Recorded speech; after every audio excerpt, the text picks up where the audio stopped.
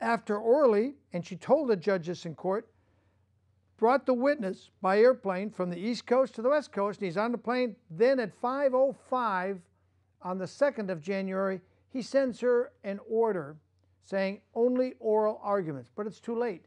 Now the witness is already on the plane. I think they're trying to just run Orly and her supporters out of money. But there's no particular reason that makes any sense why the judge couldn't have said, well, I'm going to let you qualify your witnesses and let them testify. And of course, Attorney Olson standing in, defending Obama's side, or actually defending the Secretary of State, which is a Democrat, allowing the 53 electoral votes to go to Obama. And then there was also Attorney Waters, who was representing the governor, who said almost nothing. In fact, during most of this hearing on January 3rd, yesterday, the judge did all the arguing for the defense. I thought that was so out of the norm. The judge, he opened up the court by saying, first of all, I'm making an order right here, right now, order, no recording devices may record anything in this courtroom. What happened to transparency, Judge Morrison England, Jr., who was appointed by George W. Bush? What happened to transparency? And if you're making a recording electronically in a federal courtroom, why can't other people make their own recording? Is it because you want the ability to doctor your own recording? Get people to swear to the falsehood? I don't know. I see no transparency in this hearing. There's no reason why they couldn't let Paul testify. And later you'll hear, before we finish tonight, you'll hear from Pamela Barnett, a retired military officer who does background checks and qualifies people. She's in communications with a branch of military, and that was her service, and her expertise was to make sure people had clearances, top secret and so on. And she deals in that arena. And they said, we don't know what her qualifications, so we're not even going to let her get on the witness stand so we can find out. That was Judge Morrison England. Thank you, George W. Bush. Bush put that black judge in there, and what was just really, I don't care if he's black or white. Judge Carter was a white dude and a U.S. Marine. I don't care about the race. But what was interesting is Orly started to raise the argument that a black judge, first black judge to be on the U.S. Supreme Court, was a guy named Thurman Marshall.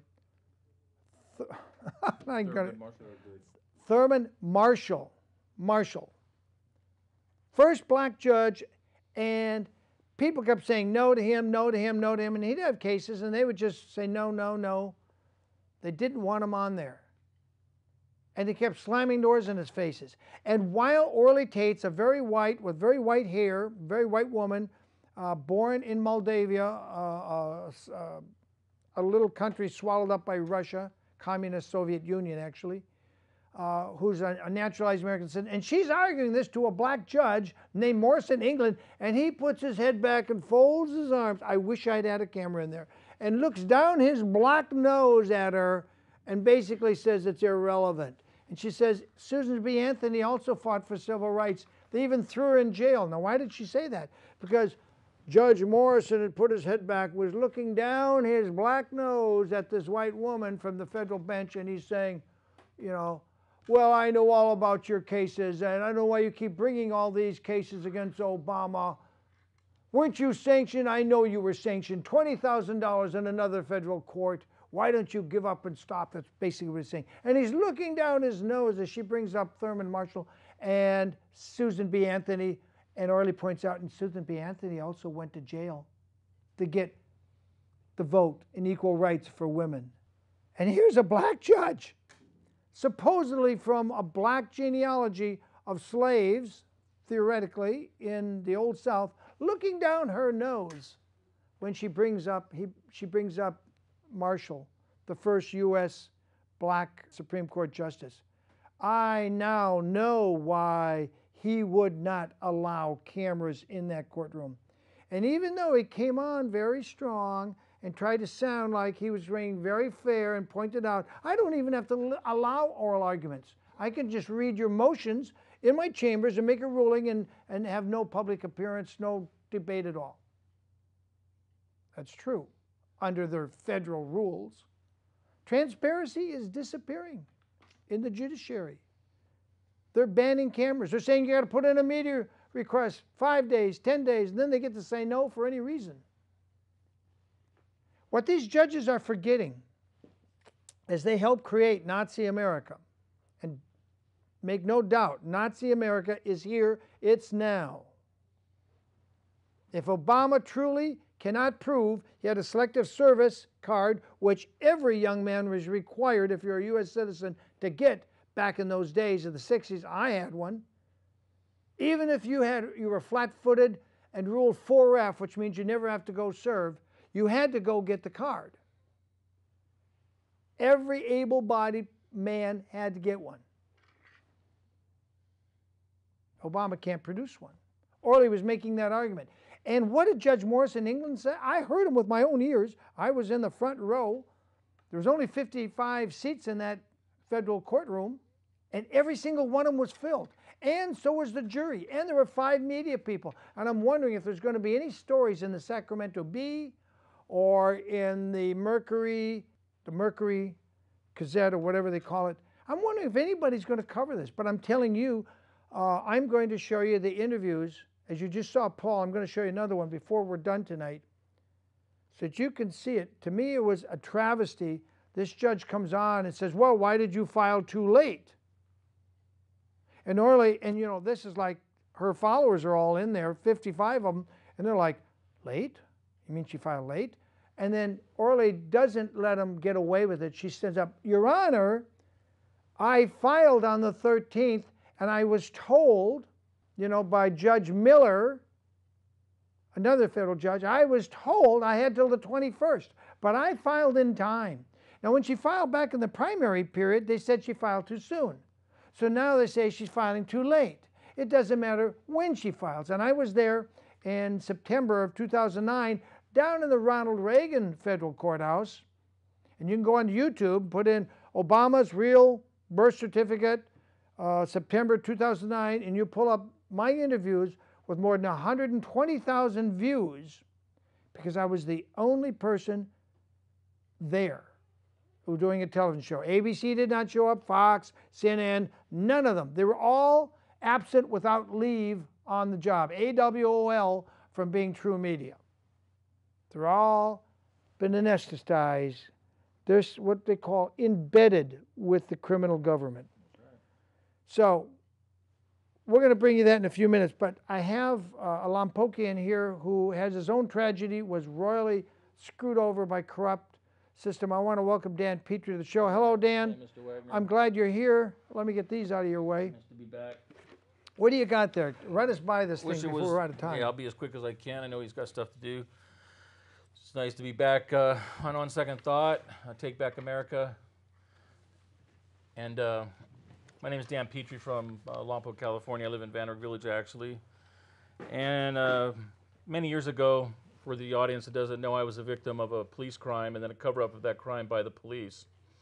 So as I started to dig up evidence on my case to clear my name, because I knew I was a victim of a police crime, I started to just dig up a lot of evidence on corrupt police. And I've basically now been doing that for 32 years as a hobby, called a weird hobby, but somebody has to do it. Just like Mr. Wagener takes on the cases he does, somebody has to do it because basically no one else is. Without what he's doing, you would know about 99% of the cases he covers, and without me doing what I do, you wouldn't know about what I cover. So that's my background. So what I do is I put my name behind victims of police crimes, families, and I try to get justice for the families by investigating the case first and then getting, you know, local, national, worldwide attention to the case. And I got some cases to go really quick. First of all, the Kelly Thomas case out of Fullerton, if you remember, where the 135-pound mentally ill homeless man was beat to death by the Fullerton Six. that case is now, the DA, Rockalka, says it will be 12 to 18 months before he goes to trial on that case, and it took him over almost a year and a half just to bring charges. So it's going to be a 3-year trial against the police officers, and of course, if it was anybody else, it had been over 2 years ago. But that's ridiculous, Dan. it is ridiculous. That's ridiculous. They got it all on tape. Right, it's all they on tape. They got the beating on tape. Why do they need another year and a half to bring this it's an trial? obvious open and shut case, and it's going to take them 3 years to And go are they to trial. indicting all 6 of the cops involved? No, they actually let 3 of them are back on duty because they just didn't find enough fault in their activity. Oh my God! Even though they could have stopped the beating at any time, they actually didn't actually. God have mercy! Oh my God! Beat Mr. Thomas supposedly. They're accessories. I know. They're accessories to the crime. Exactly. They are. kept people that might have saved that young man. They kept them away and watched the crime. They're accessories. Right. If 6 people from the Crips had gathered around and 2 of them beat to death, you think they wouldn't have all 6 members of the Crips on criminal charges? Exactly. And to me, it was a first-degree hate crime of a mentally ill homeless man, which is what the charges should have been, in my opinion. But just to get second-degree charged against one, excessive force against another. What I didn't understand was all 3 are charged differently.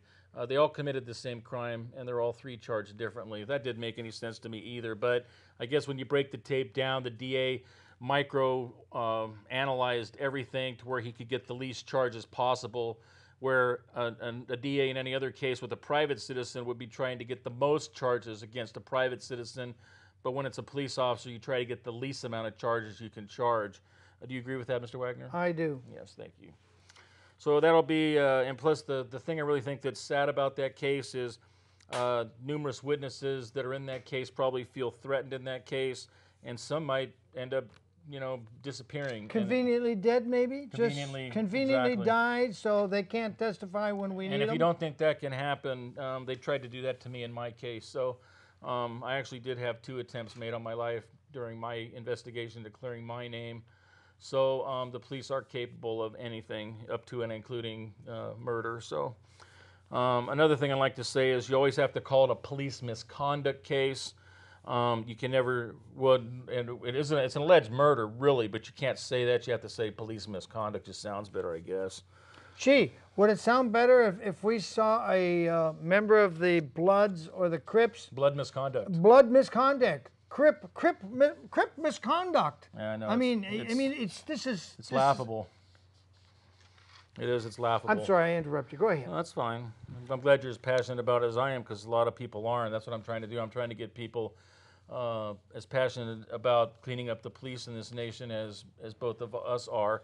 Now, the latest case I got sent to me was the Ernesto Duenas Jr. shooting case. An article, Lydia Warren from the Mail own, it's just a website, of course.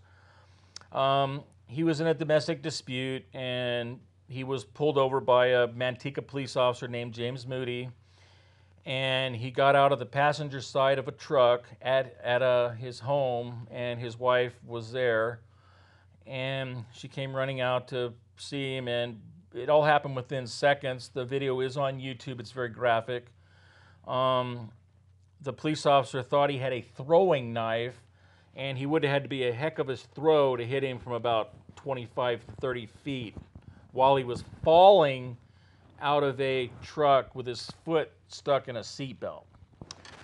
He was shot 11 times, numerous times in the back. You can actually see him shot in the back. Did you see that video, Mr. Wagener, by any chance? No, I didn't. Oh, okay, no problem. You guys can YouTube that. It's the Ernesto Duenas Jr. shooting case. And of course, he died after James Moody shot him. He then cuffed him. He then searched him. So he shot first, then he cuffed him, then he searched him. And Officer James Moody, Manteca Police, has been cleared of all wrongdoing because he thought he had a throwing knife. So the other thing that I want to talk about and touch on is a friend of mine sends me dog killings all over the nation, and the police are killing dogs all over the nation. I mean, they're killing little cute puppies, of course, dogs they might have to shoot. I'm not saying all police shootings of dogs are not justified, but they're basically shooting, you know, if you call a police officer, you better lock your dog up.